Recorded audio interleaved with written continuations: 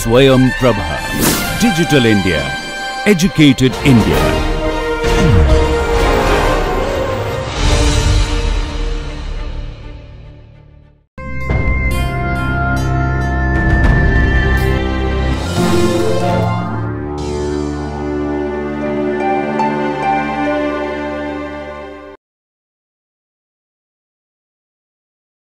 In the form of an example. Okay. So, the example is number 3 here. So, the example I have is that of the Lagrangian for the Kepler's problem. Okay.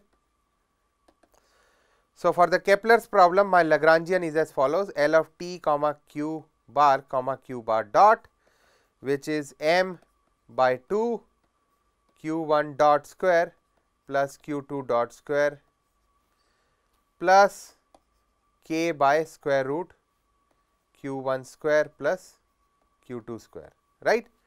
Okay. Where my m is positive and k is a constant, right.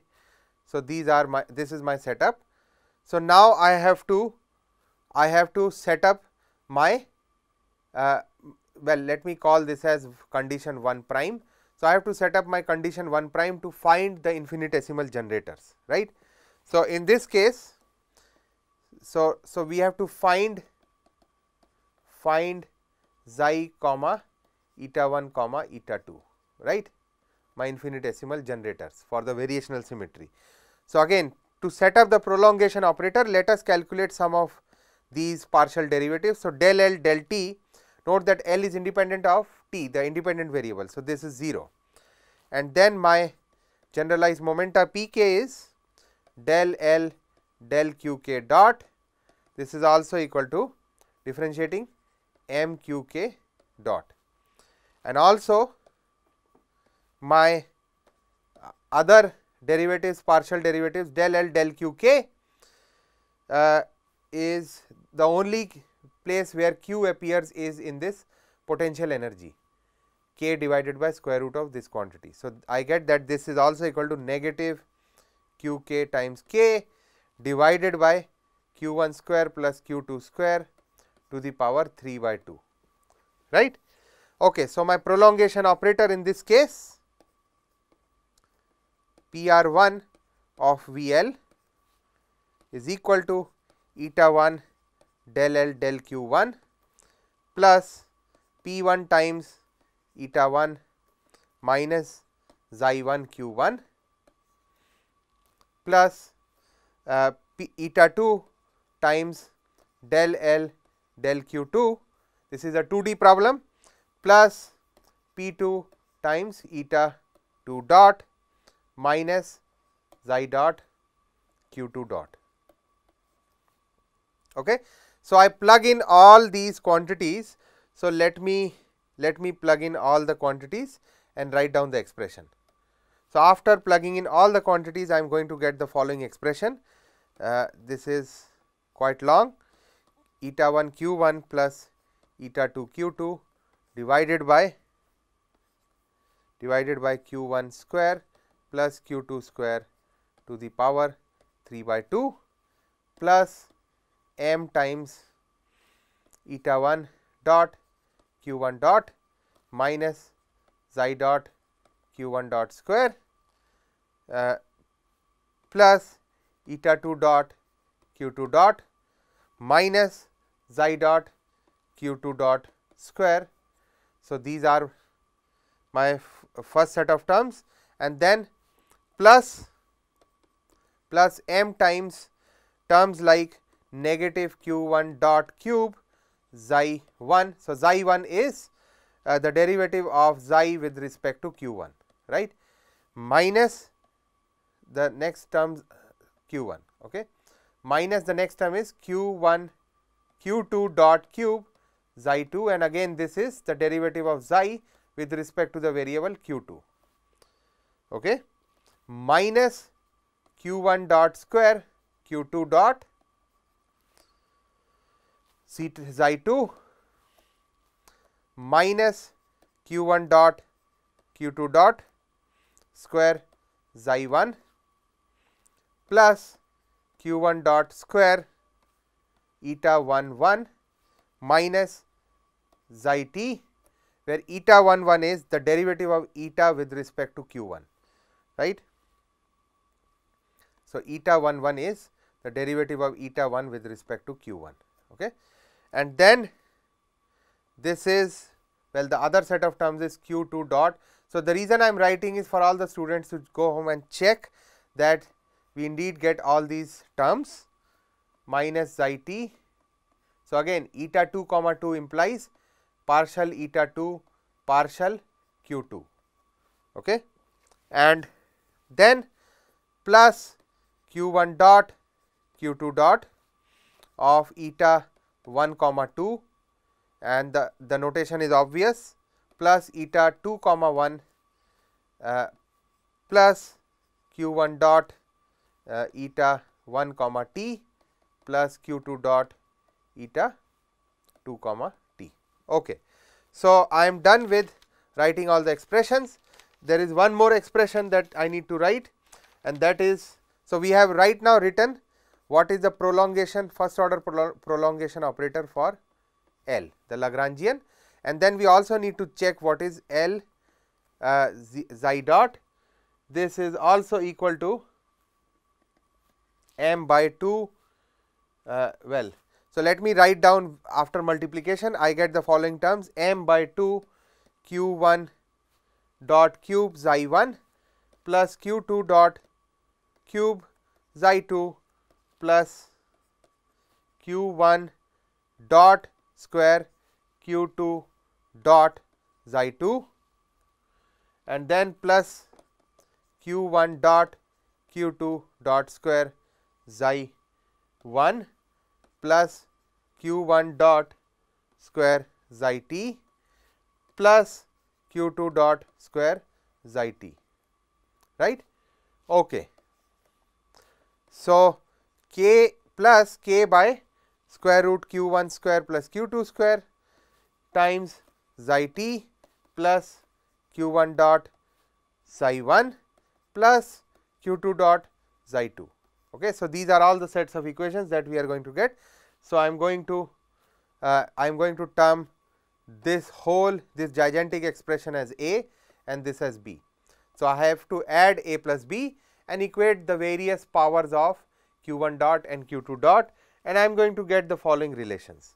So, A plus B set equal to 0 implies, let me now go to the next slide. We are going to get the following set of relations by equating various powers of q I dot.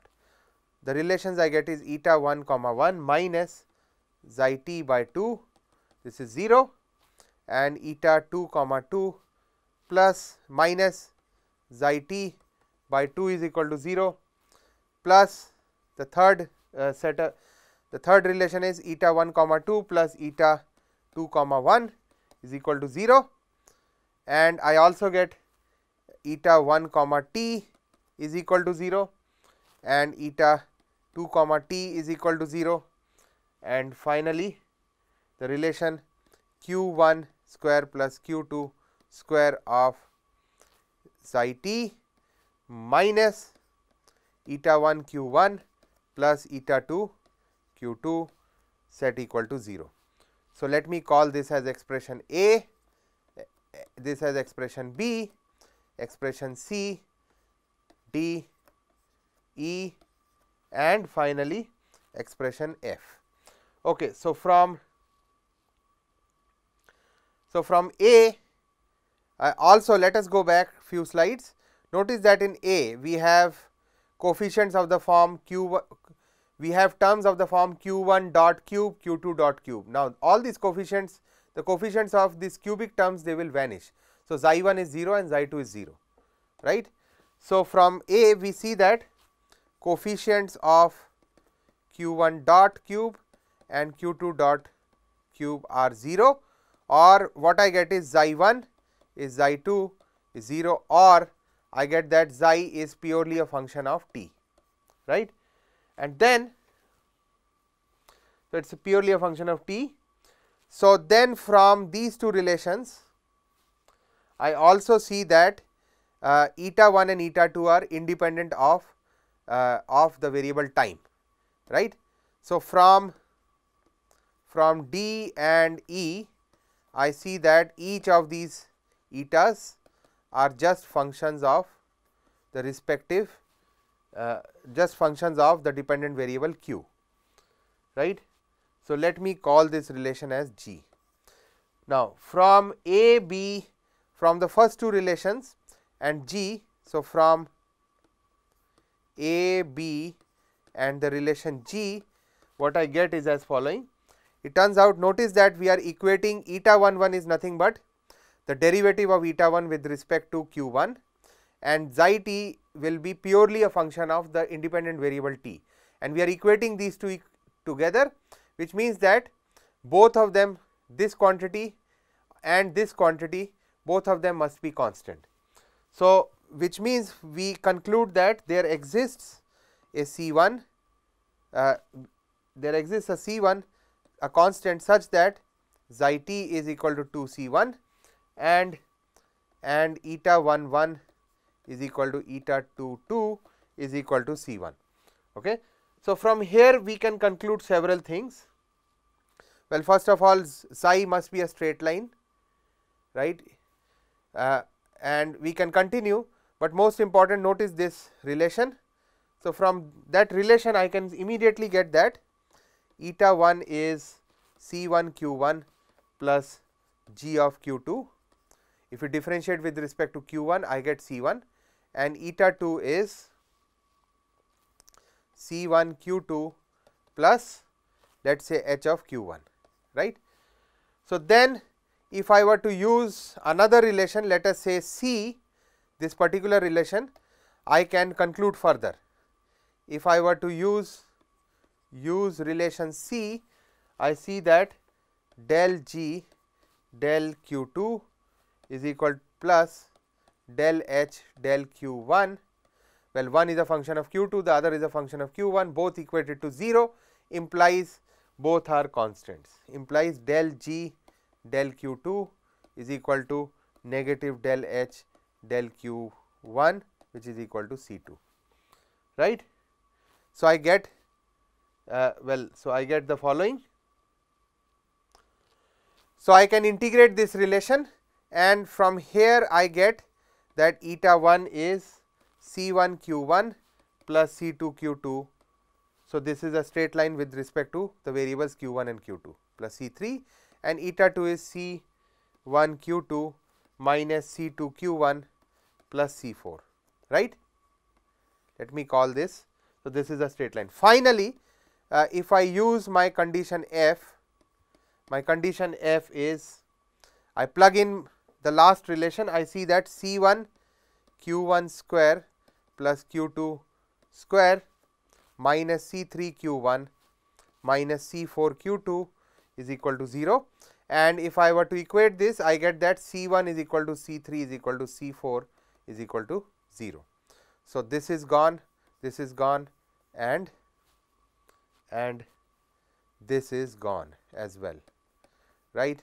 So, all I get is that eta 1 is C 2 q 2 and eta 2 is minus C 2 q 1, right. And finally,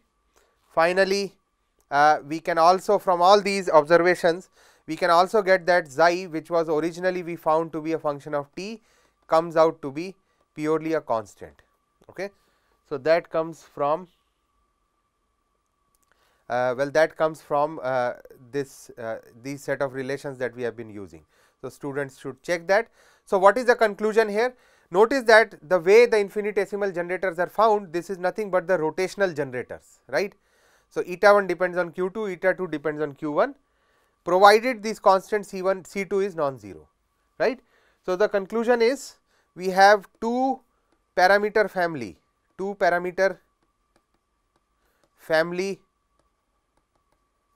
of variational symmetry. So, what have we got is that if my C 2 is 0 and C 5 is not 0, if C 2 is 0 and C 5 is not 0, well, I can only get a time a translational symmetry, there is no rotation, right. So, this is time translation or translation in T.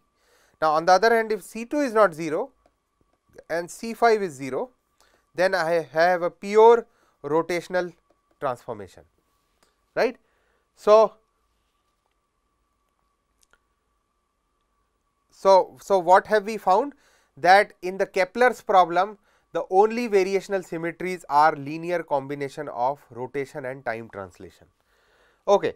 So, we end our topic, our discussion by concluding that we can continue finding these variational symmetries for functionals containing integrand of higher order derivatives in a similar fashion.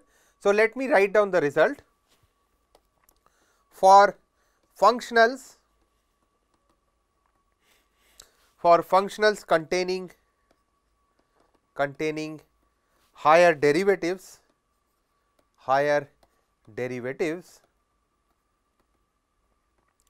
let us say up to nth order. For functionals containing higher derivatives, let us say up to nth order, right. We calculate higher prolongation. We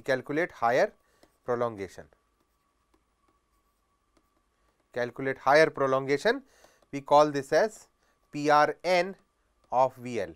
Well, it is easier said than done. As we increase this n, as n becomes larger and larger, this becomes quite complicated to find. Okay. So, I am not going to write the general form, but again I will end the discussion by mentioning what is the condition for existence of variational symmetries with, in this case, existence of variational symmetry is this particular differential equation that needs to be satisfied. The nth order prolongation plus L times xi dot is equal to 0. So, that is along the similar lines for functions of one dependent variable. Okay. Or functions with just first order derivatives. Okay. So, that completes our discussion on finding the necessary condition for the extrema of a functional.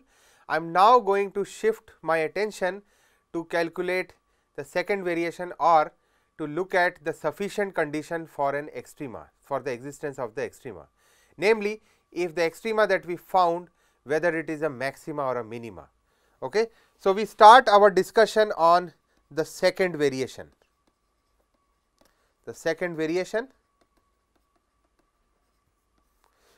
So, the idea is, why is second variation the topic is important? Because so far we have looked at the various forms of Euler-Lagrange, but Euler-Lagrange only provides the necessary condition for the existence of the extrema. It does not provide the sufficient condition. Okay. So, it only provides the necessary condition for the functional to have an extremum. Okay. And this is similar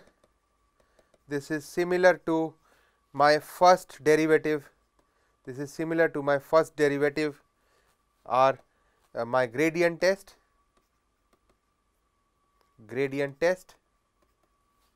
in infinite dimensional space Rn, and Euler-Lagrange is, well, it is not a sufficient condition, as I just said. So, not a sufficient condition, and especially to determine the nature of the extrema that we find. Okay.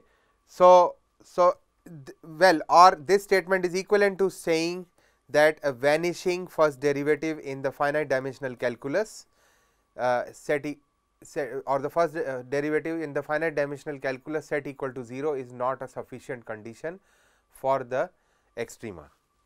Okay. So, vanishing first derivative not a sufficient condition for the extrema, right, in Rn. Okay. So, then we are going to investigate. So, which means the moment the Euler-Lagrange does not provide us with the sufficient condition, the natural idea is to look for the higher order terms in our variation of the functional. So, we are going to look at the terms of the order of del square j. So, the idea is we need to investigate next term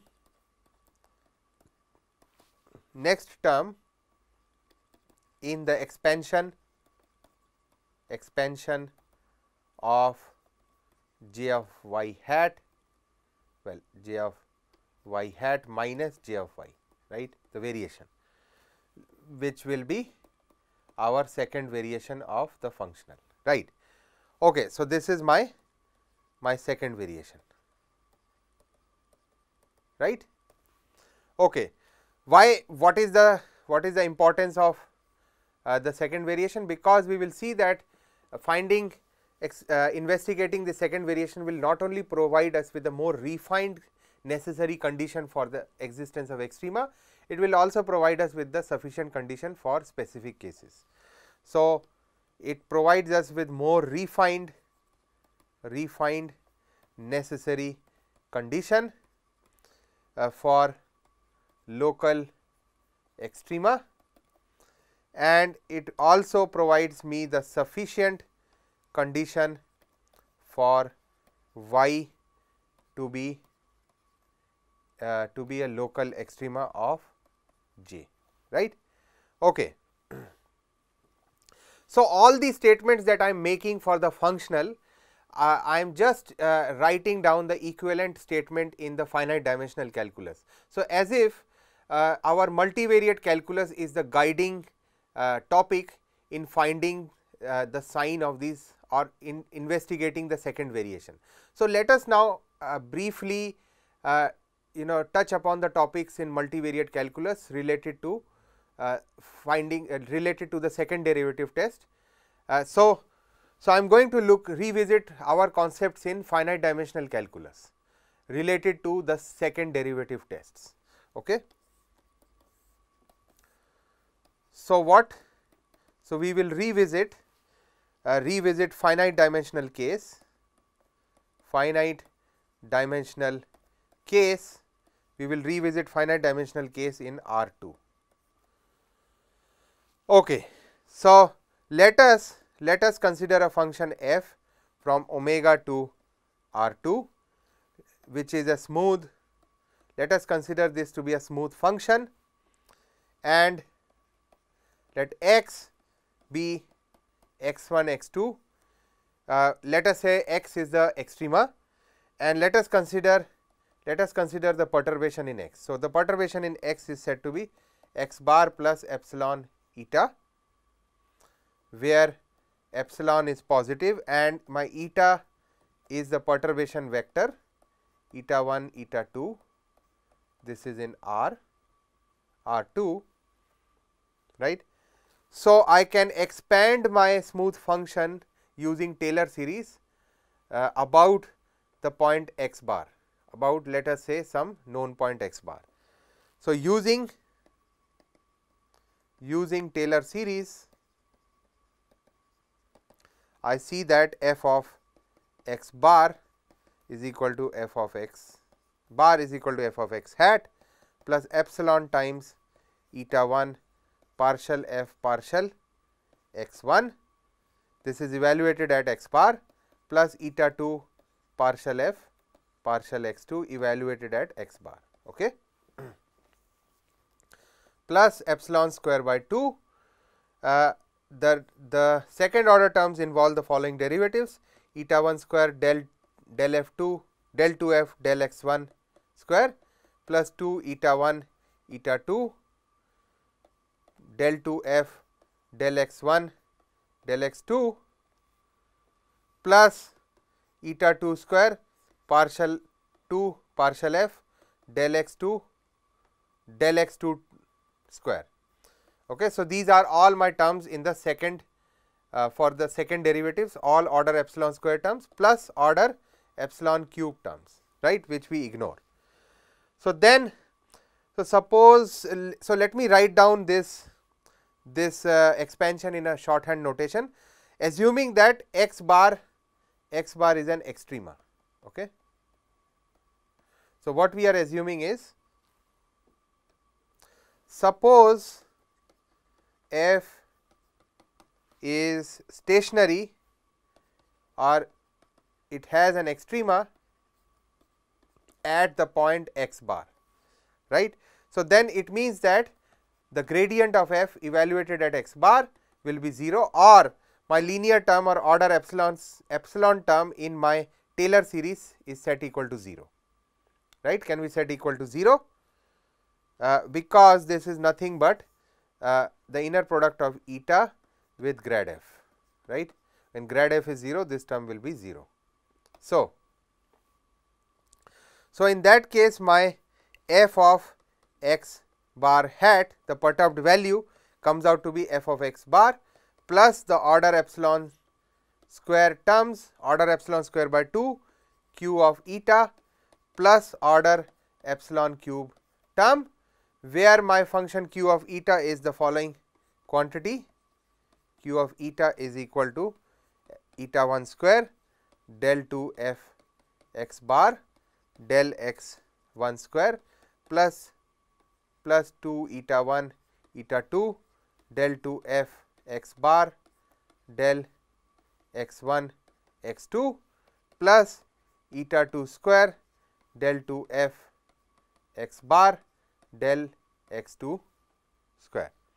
Okay. So, what have we got here? So, we see that for epsilon small, the nature of the extrema will be completely determined by the sign of this function q eta, right.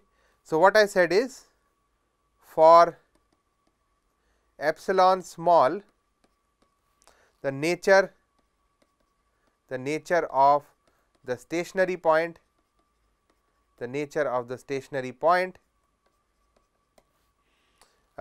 let us say max or min, will be completely determined. Students should note that we are in this finite dimensional calculus, whatever results we are saying it without proof, because the assumption is the students who are taking this course, they have a background in vector calculus. So, they are requested to refer standard textbooks, and we will see that all these results we state in vector calculus will have almost a parallel in functional calculus. Okay. So, this is the max or min is determined by the sign, by the lowest order non-zero, by the lowest order non-zero derivative, right, at x bar. Okay. So, lowest, that is the sign of q of eta, right. Okay. Okay. So, it is all about finding the sign of q and how does it change. Now, it turns out, since q is a function, it is a continuous function of eta, we need to check where the sign of q changes. Well, so if since q is a function which is a continuous function of this vector eta, and q changes sign, which means that there will be a value of this function eta where q of eta is 0, right. So, those are the points that we need to evaluate.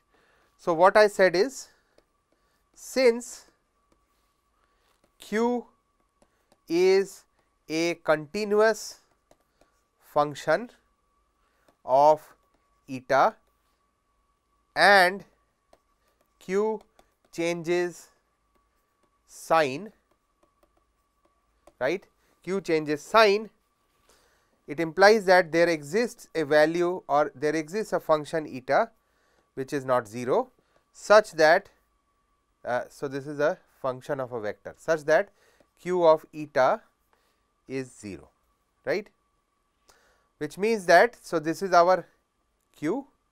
So, our q is this.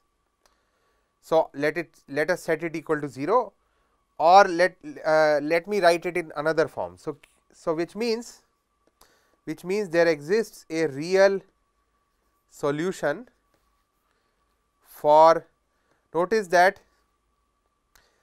this expression q of eta is quadratic in eta 1 as well as eta 2. So, there exists a real solution for the expression eta 1 by eta 2 square del 2 f by del x 1 2 plus 2 eta 1 by eta 2 times del 2 f by del x 1 del x 2 plus del 2 f del x 2 the second derivative with respect to x 2 set equal to 0. So, this is a quadratic equation for the unknown eta 1 by eta 2, right. So, which means then we have to worry about the discriminant and see how the discriminant changes sign from here. So, standard arguments in quadratic equation. So, which means we have to,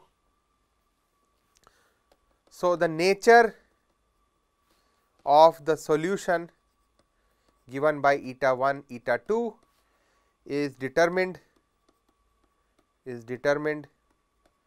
by, the nature of the solution is determined by this discriminant, which is del f del x 1 del 2 f del x 2 minus del 2 f del x 1 del x 2, right.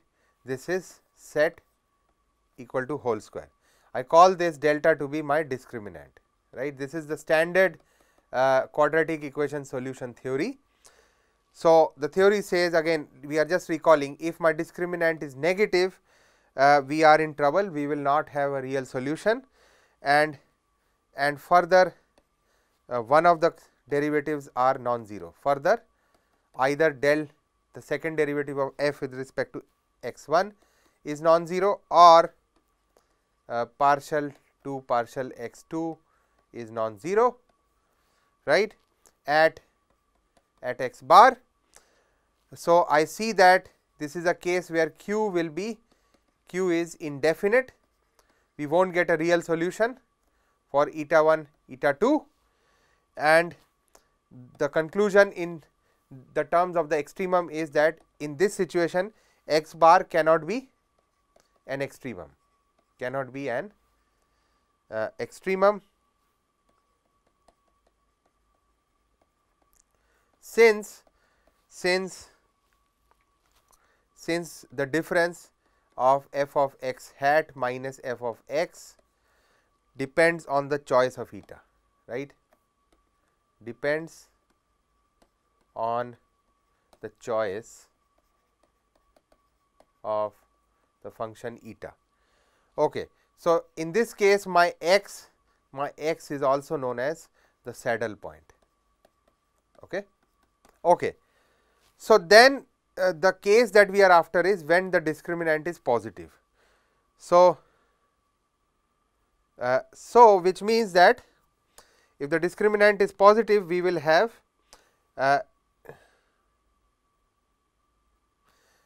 we expect that there will be no real solution to the quadratic equation. So, it is the other way. Yeah. So, if the discriminant is positive, we expect that there is no real solution. So, there is no real solution to the quadratic equation, right, quadratic equation given by q of eta equal to 0, and in that case and so which means the following, which means that q cannot change signs,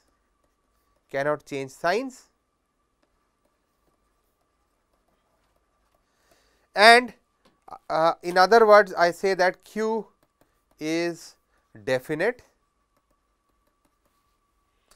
and let us say, so, and the conclusion from here is that x is a local extremum, and further we can conclude few more results from this, that this local extremum is maximum if one of the derivatives, second derivatives of f with respect to either x1 or x2 are negative, and it is a local minimum if those derivatives are positive, right.